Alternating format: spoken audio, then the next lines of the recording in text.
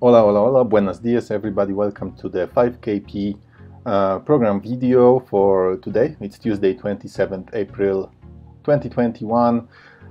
It's Adam, as always, speaking from Quito, Ecuador, and today we'll have a very special program. As always, we have a special programs divided into two parts, like last week. First part for YouTubers, second part for my Option Mindful Academy students, and both of them will have some interesting content to which I will jump in just a minute. Before we go there, of course, remember this video is for informational and educational purposes only, okay? I'm not giving any advice here, so if you're looking at me trading my portfolio and so on, and when I'm talking about some tickers, some companies that I'm investing in and playing around with, this is just for education. This is for showing you how I do things and for you to learn and not copy me and then blame for, if something goes down or whatever in a way you didn't expect it to go. I don't have a crystal ball. I can't predict the future, same as you can't, but we can do extremely good job on, doing research, understanding option trades, understanding technical analysis, fundamentals, and based on all this knowledge we can make some good decisions, and that's what we're learning here. So let's move on and I show you what this program is going to be all about. So part 1 and part 2. For the YouTubers, what I have is we'll do a short analysis of the portfolio performance, so what is going on in there, our thetas, deltas, and so on. How the portfolio is built and how we're performing. Basically, the goal of this program, as you remember, is to trade for 1 year and double the account. So we started with 5K, now with a 7 point something K, and go on our way to 10K, and I promise to do that in 1 year. Of course, this is a goal. We may or may not reach it, but we're quite well on the way already. And for YouTubers, analysis of the WMT trade. So I did that trade a couple weeks ago. It's a broken wing butterfly. It's a trade which is kind of moving sideways, and I'll do a little analysis of this for everyone to see. And for Option Mindful Academy students, after I finish part 1, I have more analysis of the positions that we have in the portfolio. We will discuss also new trades. We will discuss the new trades, and basically actually we focus on trade ideas because as you can see here in the portfolio, we don't have too many available dollars for trading. Actually, when many positions that we have here will expire this week, and then that will free the dollars for investing. But even though we cannot do new trades maybe today, we can certainly have trade ideas and prepare to trade something next week. So what I have for you today is analysis of junior miners, and yeah, there we go, twice. Yes, analysis of junior miners. These are these two companies here, and I will tell you how I found them and how I figured that this could be interesting investments. And the knowledge that I will share here you can use further for analysis of any company that you may find out there publicly traded. Probably this was meant to be analysis of Intel. Why Intel? Why do I suddenly bring in Intel to all this portfolio, which is like full of defensive stocks and mining sector and gold and silver and uranium? Well, Intel just announced earnings, I think a day or 2 days ago or something like this, and of course Intel has a terrible history of earnings performance, where they lose typically around 10%, on the stock value, and they didn't surprise this time again. So the stock price went down, and when you look at the price earnings ratio, so PE ratio of Intel, it seems to be a really valuable company, in terms of how much value is there in Intel. It's basically PE ratios around 11, which is something absolutely unseen for the companies like in the tech sector. They all seem to have very, very high PE ratios, which suggest that these companies may be in the bubble. Intel is an exception.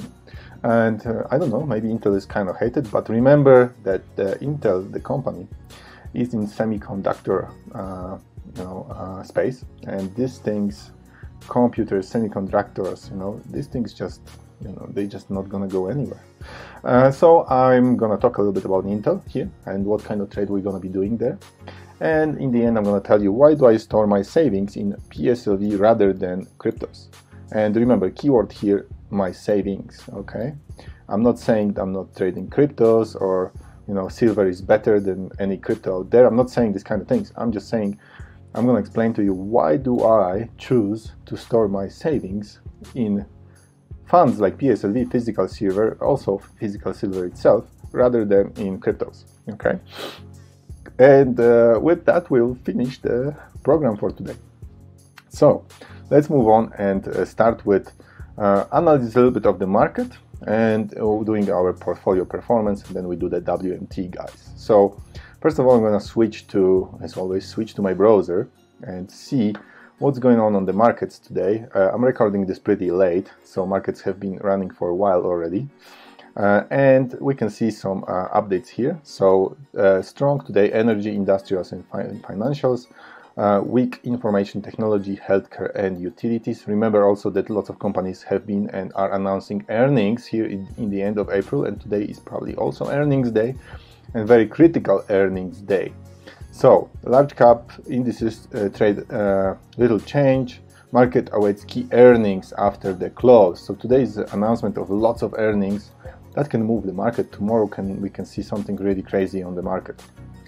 UPS rise 11% on earnings, okay? Tesla is down following its report. So Tesla reported and UPS, and one of them went up like crazy, Tesla went down like crazy. You can see what earnings are doing actually to stocks. And we are in the earnings season, things are getting volatile, things are starting moving up and down. Markets don't show that. You see on the market Dow, Nasdaq, S&P 500, you know, they're moving sideways, not much happening there. But I want to bring also your attention to the economic calendar, and what's happening this week is tomorrow on Wednesday. What you can see is we have FOMC statement, federal funds rate. This is, you know, interest rates. I don't expect this to change. Actually, this box you can see change from red to orange. That makes me smile, because, you know, if these guys would announce all of a sudden negative or kind of high rates, that would be, you know, a red thing, you know, like it would move market a lot, but nobody expects that. Nobody would say like they can't do that. Okay, FOMC press conference, so lots of Federal Reserve statements, so we can hear some Powell speeches maybe, and you know, this typically has some causes some movement on the market. On Thursday you see the GDP numbers, okay, being announced, and you know, forecast is 6.8, you know, growth, you know, compared to the 4.3 that was previously reported, so they expect some kind of higher number there. Of course, if we go below that, that can have negative impact on the market. If it has a higher number, it may actually be like, yeah, you know, you see, economy is amazing, we're recovering, which is also a bunch of lies.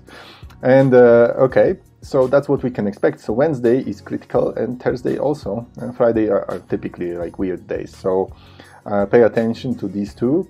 Next week, well, just unemployment rates. What do you expect, guys? You know, like average, you know, the unemployment is going crazy in you know, in the US. So many new people, you know, filing for unemployment, meaning people who never filing for the first time. It's like around 500,000 people a week, and that's pretty crazy, huh?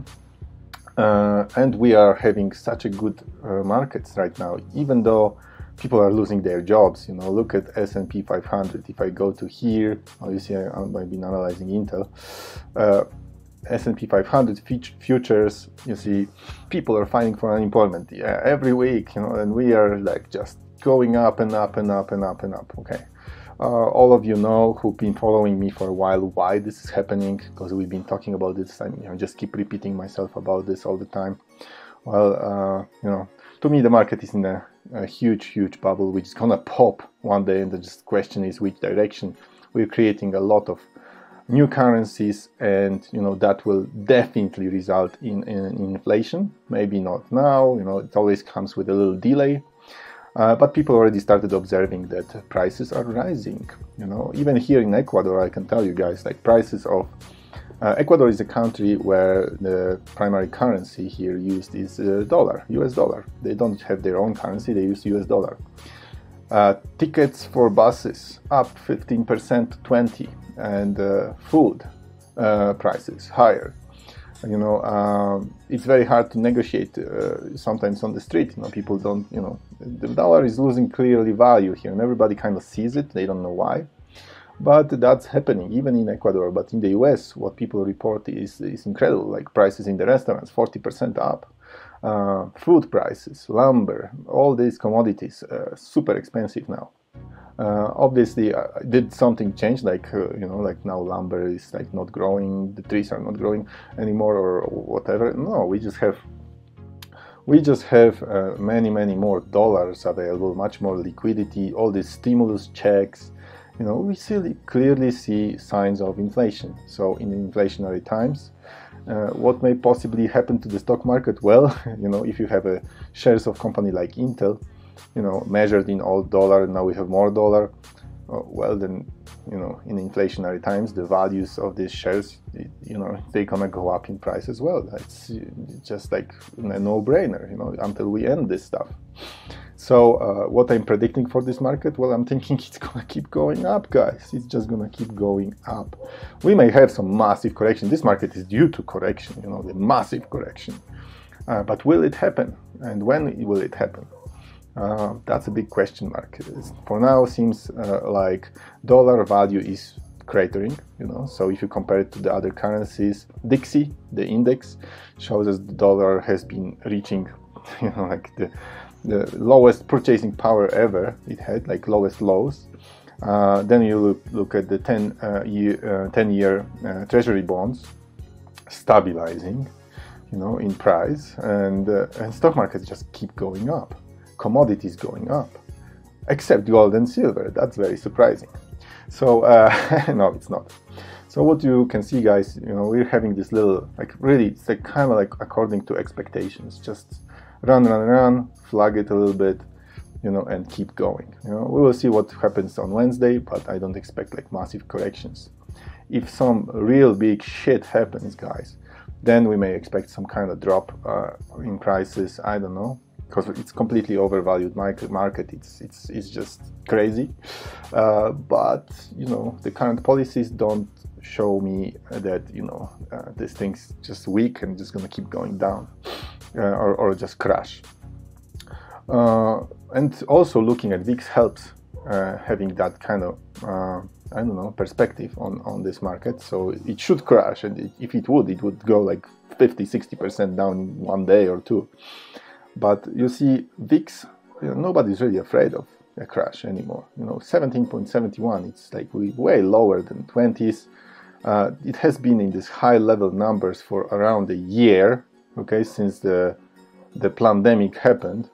You know, then you know, it stabilized here, and we're back to the times pre-pandemic. So what is going on? Are we really, like, what about the people who filed for unemployment? What about, you know, all these guys who lost their jobs? What about the rising prices? What about the travel restrictions? What about companies not making money on, you know, traveling buses? You know, people can only, you know, there can be, in Ecuador, for example, you can only fill the bus half way, so you cannot put all the passengers in there, you know, and it cannot be using all the space in the bus because of the pandemic. So, you know, what about all these companies? What about all these restaurants? I mean, like, it's still not solved, right? So why are we back into the, you know, volatilities of levels of pre-corona, pre-pandemic? I don't know. So looks like there is definitely something dodgy going on. Low VIX suggests low fees on options and not so much fear. However, we all know, because I've been talking about this since months, that this number, you know, it's very volatile in itself. And what do I mean is that we're seeing 17 today, but if something big happens tomorrow, we can see it crashing and going up to 34s. Yeah. So, you know, nice to see it here, but market is still spooked. You know, it's not like that we are all, you know, we found solution to all our problems and we're getting out of this situation, you know, and then everything's gonna be like it used to be before. No, it's not gonna be like it used to be before. It's a big lie, guys. Yeah. So VIX on VIX, so VVIX, dropped down. Looks like, you know, there is not expectation of VIX going up again. You know, it just dropped down. So everything is great. Okay, that's what we need to see when we're trading. It's, some people call it freak show. It is a freak show. I really agree.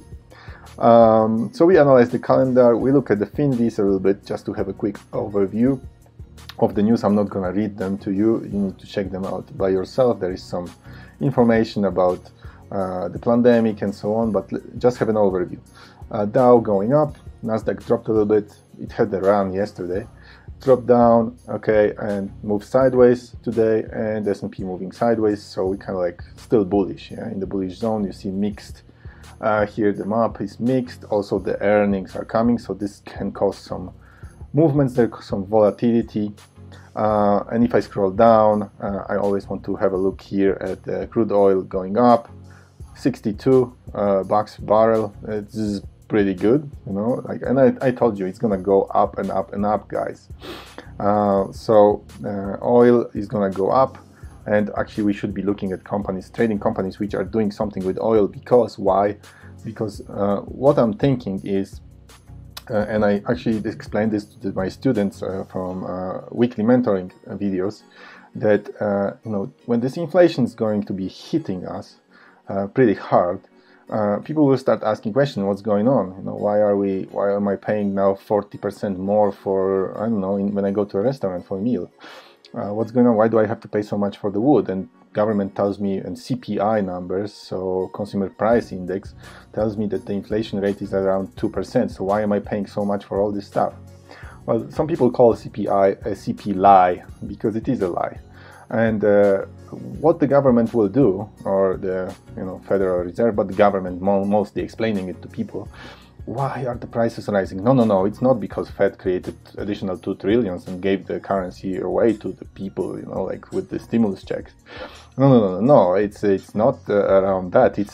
It's because, you know, oil prices are rising, and if oil prices are rising, that means you will have a higher cost of food production, you will have a higher cost of mining stuff out of the ground, you will have a higher cost of transportation, you will have a higher cost of everything, because, you know, oil used to be so cheap and now it's going up and so expensive. So obviously you can explain higher inflation by blaming it on oil, okay, because oil is the most used commodity in production, right now. We're not depending only on like electric energy. Especially, you know, if you produce some food on the field, you're not running Teslas there to harvest the food. You're running tractors operating on oil, and so on. So this is what I'm predicting here, and that's what's going to happen.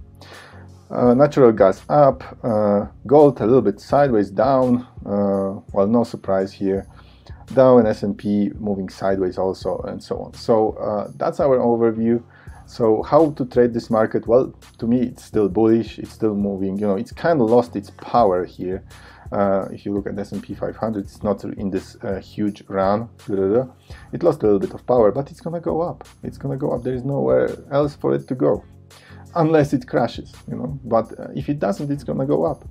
So we're gonna be trading cautiously, but being bullish, you know, having bullish positions. And I'm also still preferring to invest in stocks which have value, not the stocks which are growth stocks. You know, I can speculate with those, but investing is going only into the valuable assets. And that's why we, together with the students today, for you guys, we'll be talking about Intel and investing in companies like mining, in the mining sector, which have low PE ratios. Okay, so that's it. And let's move to the portfolio, because that was part of the plan. And so what's going on here in the portfolio? Well, how are we performing, first of all? So I'm just going to highlight some numbers. So we are 7.25K. So compared to the last week, you see we're kind of moving sideways. Nothing really happens. We're staying the same number. So year to date, it's around 2.45K profit year to date. So starting from January. And, you know, we have multiple positions, and as I explained last time, most of them are in the mining sector, valuable companies which dig stuff out of the ground, and we have some speculative assets here with INTC and Walmart, and this one I will discuss with you guys YouTubers as well. But looking at the numbers here, you can see Vega and Theta. Vega is just volatility, so how much will this portfolio change if volatility goes up by 1 point on SPY? Well, then, you know, probably the portfolio value will increase by 18 bucks and so on. Is this, yeah, no, it's not really like correlated. Actually, it's volatility on each and every item. So if volatility increases here by 1 point on these items, well, you know, but it's anyway correlated with S&P 500, then you can expect, you know, this kind of movement. So it's not a huge number, yeah. On the other hand, we have our Theta here. Theta is 1422. Meaning that every day as the time passes, this portfolio will be making $14.21 on the premiums that are, you know, coming from the promises that I sold to people on the option market. And you see that most of these numbers are positive. I have some negative numbers here on NEM. That's just because of price calculation. This is something that is clearly going to expire out of the money, so I'm going to keep premium. And it's already reached its max profit. I could be closing this, but I would have to pay some fees, and it's just $20 trade. So I don't want to lose another $5 out of this. That's way too much. I'm just gonna let it expire. And we have also one negative number here on SPY. Okay, that's our insurance. I remember I bought some insurance, you know, at the level of 350. You know, now S&P is 100. Trading $417, but I used the time of low volatility to buy this, to not pay too much for the insurance. You know, you see that VIX is still very low, so it's still good time to buy this. But you know, it may be too late when something starts crashing or moving crazy, especially in the earnings announcements times. You know, if suddenly there is, of course, I expect good numbers there, but if suddenly there is a sell-off of everything, you know, you never know with this kind of stock market. It's a casino, it's a freak show, so you never know. I prefer to have it cheaper, and then if volatility goes up, this contract will increase in value. So I'm not expecting the price of S&P go down to 350s. If it did and we had a crash, okay, I'm protected. But I'm expecting that what may happen is that it may correct a little bit, and the volatility can go up, and I can actually make some profit on this insurance, and that will also protect the other positions. So if I have some losses on the others, then, well, this will pay for it. I also have a contract here which I sold here, so just to reduce the cost of owning this insurance.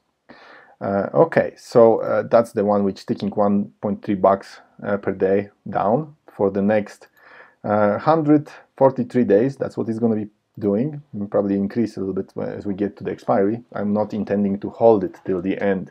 So if my students ask me, like, if you buy this insurance, do you keep it until it completely expires, or do you, you know, swap it at some point of time? Well, if you remember from the Discover Option Trading course, which I'm doing with you guys, you know, you can access on Option Mindful, you see that theta and time decay looks like this, you know, the chart of time decay. So if you are the last 30 days until expiry, time kills you very, very fast, bringing the value of an option contract, the one which you buy, to zero, of course, because time ticks. This is expiry, game over. The contract expires with, you know, no cash. But until before, you know, 30 days until expiry, 60 and let's see, 143 days here, well, the time ticks very slow. So why would I keep it still and let it go down completely?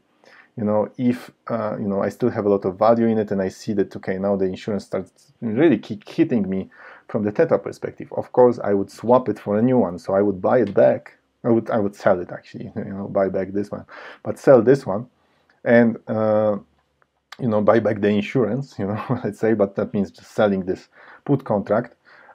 With, you know, whatever is remaining there in the time value, and then buy another one with also 143 days until expiry. Of course, in VIX, if VIX is low. So that's what I would be doing. Yeah, so I'm not intending to keep this till the end.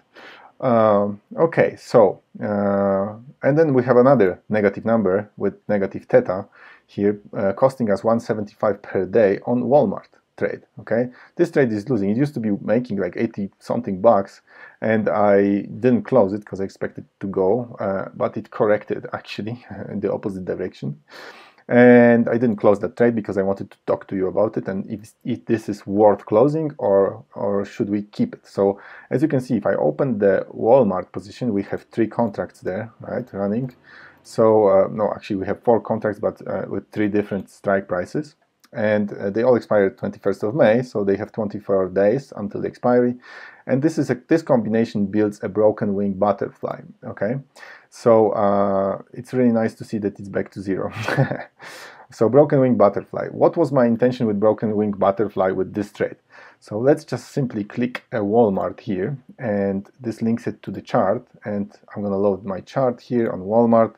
And what you can see here, why was I so bullish on it? Because I saw it flagging for a while and I expected it to fill this gap here in between, 145 here and whatever it was here, 140. So a 5 points move, So it was flagging, really wanted to go up, sitting on top of 200-day moving average. Every sign on earth was telling me that this is gonna go and bounce off that support line and just keep going and at least reach 145. But what happened instead is it broke through this 200-day moving average, through this level of support which it was having here at level of 140, and came down to 138. Okay, and now it bounced off 138. And what am I thinking about this now? Do they become less bullish on it? Do I think now it's time to get rid of it? Well, the time is definitely critical here. It's hitting us. We have 23 days for this to make a move. So if we add this 23 days, we are now in 27th of April. So it's going to move us to May 21. Okay, and that's going to be somewhere here. And that's why I have this cone of probabilities here. That's something that markets predicts where this can go. And I see that it's still quite likely, to fill that gap even before, if we just run according to this cone, would be fantastic. But it can fill this gap definitely until May 21st is somewhere here. That's the level which I expected to get, $145. That will be somewhere here, May 21. So the cone of probability says that 68% of the time, the price of Walmart will end up somewhere within this cone. Okay, so my target is here, T target. What I'm expecting is that this thing will bounce and come back and somehow move and end up somewhere here. Yeah, obviously if we did that, I would get out of the trade.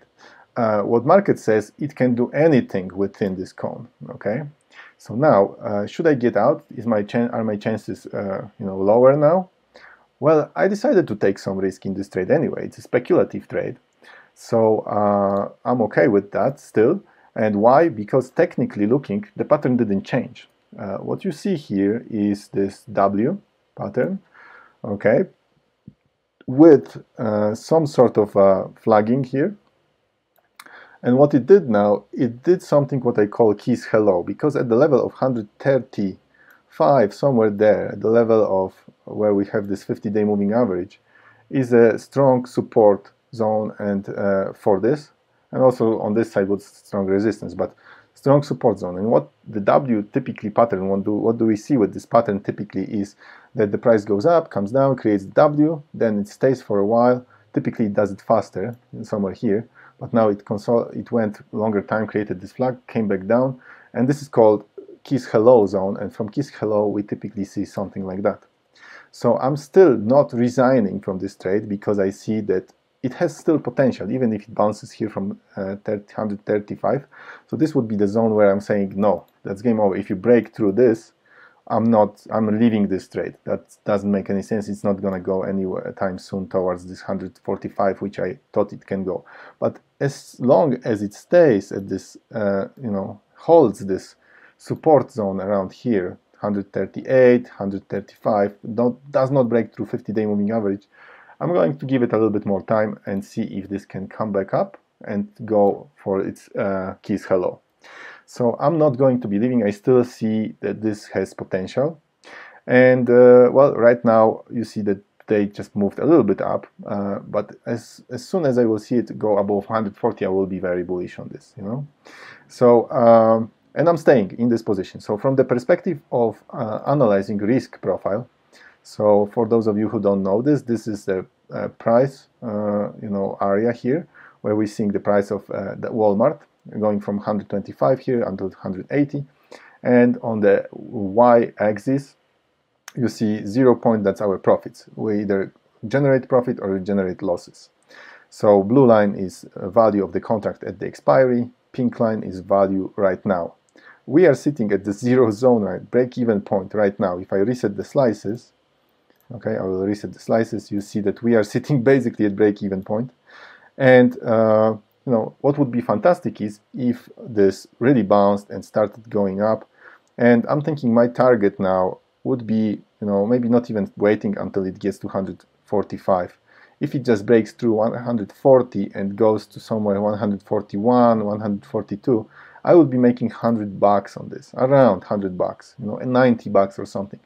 And I think this is where I'm going to define my exit. I could set up this exit automatically, or I can just keep observing. I think I'll just do the observation right now because I'm looking at this portfolio every day anyway. But you can see what is the potential here. So if we drop to 135, I said if we go below, I'm getting out, So below would be 134.95. I would be losing around $80. So that would be all my risk taken in this trade is this.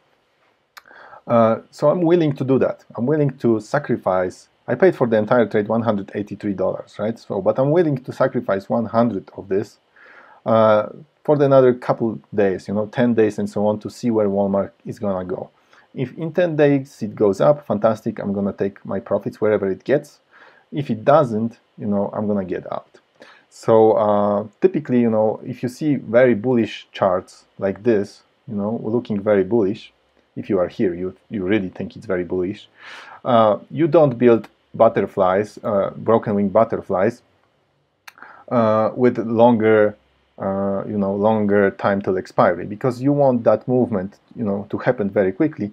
And if it does, then you generate profits very, very quickly. As you can see, looking at the pink line, you're gonna generate profits very quickly. If I had more time in it, that line would be much flatter, okay? And it could mean that, Walmart goes there, has more time to go there, but I won't see big results very quickly.